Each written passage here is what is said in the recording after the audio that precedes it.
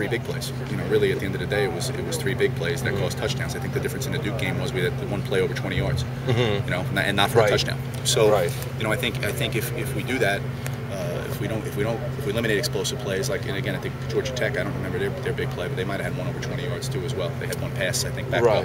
So, you know, when you do that, you're going to keep the points down, because it's hard for the offense to keep going.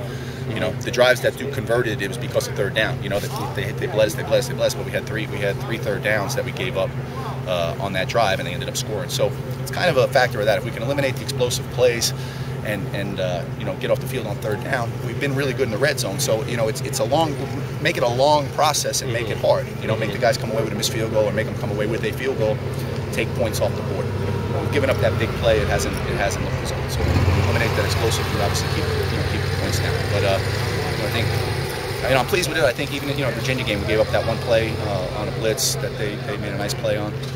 But that was the only touchdown in the second half of the Virginia game. We gave up one touchdown against Duke in the second half, and we gave up none against Georgia Tech. So, you know, positive deal going forward. You know, 3 games with 2 touchdowns in the second half, I think, is a real positive. What do you think about FSU's offense, and especially Manuel? He's as big as he's actually bigger than most linebackers. Right? Yeah, no, he's a lot like our guy, you know, from Virginia Tech. You know, in that regard, really big quarterback, 240 plus pounds, so great athlete. And has done a really good job, and they're clicking right now. I mean, they've got a lot of weapons, got a lot of speed, doing a good job up front, playing multiple backs, playing a lot of young guys, good players inserted in there. So it's a big challenge for us, and I hope one that our guys are excited about, but a tremendous challenge. No sacks in the last 2 games, Mark. Is that a product, maybe a short passing game, getting rid of the ball real quick, or are you not getting the pass rush that you like? Well, we're not getting the rush we want. I'm never going to make excuse that the ball's out quick. We got to get after the quarterback. I think we had a couple of hits, but we're certainly, you know, Duke Steel, you know, quick strike passing game. I mean, they want the ball out in 2.5 seconds. So that emphasis in that game was really, I wanted to try to bat down balls and get some QB hits. I didn't know how many sacks we were going to get, but I did want to be close. I did want to be able to hit the quarterback. I did want to bat some balls down. We're not batting enough down right now. You know, we're just not. And you know, those are the frustrating plays to offenses that we have to make. You know, it's 1st and 10. They got an open window. They think they got a receiver, and you bat a ball down at 2nd and 10. It's a frustrating play. So we've got to do a better job with that. So guys have to understand the situation. You know, it's 3rd down and 3 to 6, and the ball's coming out quick. You know, don't be running up the field past the quarterback. The ball's coming out. You know, make progress towards the quarterback and bat the ball down. You know, so we're teaching all these guys all this FBI stuff, and understand. You know, when I say FBI, I say football intelligence. Understand the situation. Understand what you're doing. It's 3rd down and 3. You're not going to get a sack. Right. You know what I mean? But you can bat a ball down, etc. So you know, I think we need combinations of both of those. We need more pressure on the quarterback, and we need more bat downs. So in short, Mark, much more satisfied with the defense now than you were maybe, let's say, a month ago or so, or? Well, I mean, you know, again, it's been, you know, at the end of the day, you know, defense is about points allowed.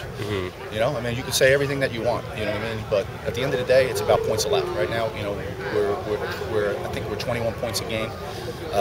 You know, 2 touchdowns were in the Maryland game for their defense that they tag on, so we're really like at 20. I think that's where they were last year. If you want to look at our team, our team's a lot different than last year's team. So, you know, at the end of the day, I'm looking at that. I'm looking at the bottom line is points allowed. Do we have to get better? Yes, we have to get better. We have to be more consistent. We have to tackle better. We have to get guys to do their job. We got to get better on 3rd down. We have a ways to go in my mind. But, you know, at the end of the day, there must be some plays that are going right if we're keeping the points at that level right now. You know what I mean? So, you know, we're better than our points are better than 9 other teams in the ACC. So we just keep trying to improve. And Mark, what worries you most about Florida State's offense? At which hour? At which hour of the night? When I wake up at 1 o'clock? When I wake up at 2 o'clock? When I wake up at 3 o'clock? I mean, you know, there's a lot to be worried about. You know, but no, they're really good. You know, and you know, that's what we do as defensive coordinators. You worry about every week. But they do have a lot of talent, and they're balanced. You know, they're balanced. Their run game is picked up here in the last 4 weeks. They run the ball really well.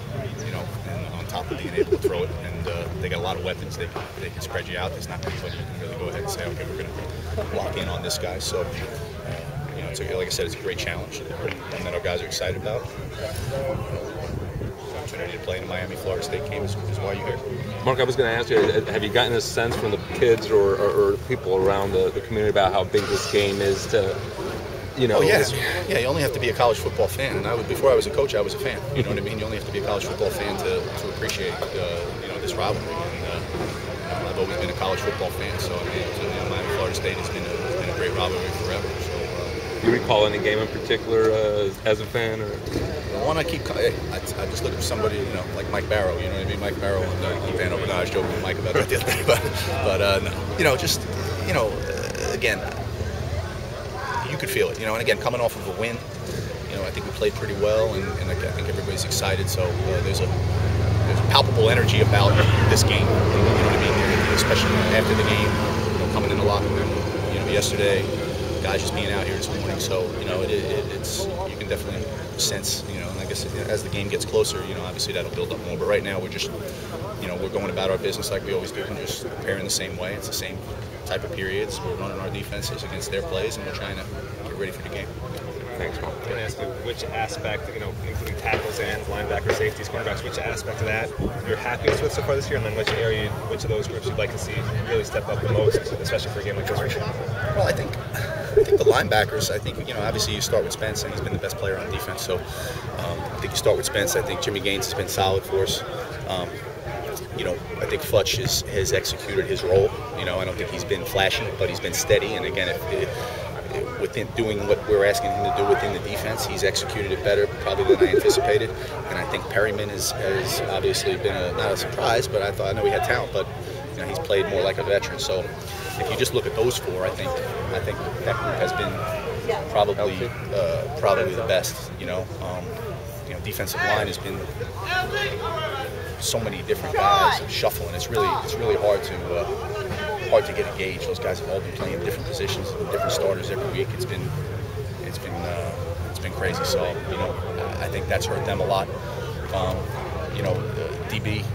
I think we again, I was pleased with the fact that we gave up one pass over 20 yards against Duke. I think that's big. If guys are just doing their job and doing what we're asking them to do, is eliminate explosive plays. And we've given up a lot of points, and we've lost games when we've given up explosive passes.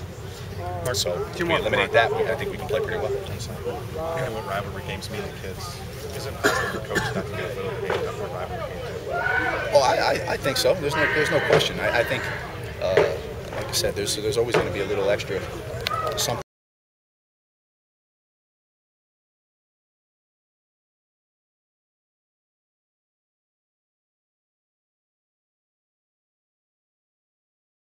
I want it to be different. It was different when I was playing at Penn State and we were playing Notre Dame, or we were playing Alabama, or we were playing Miami. It was a little bit different. You know what I mean? And that's good.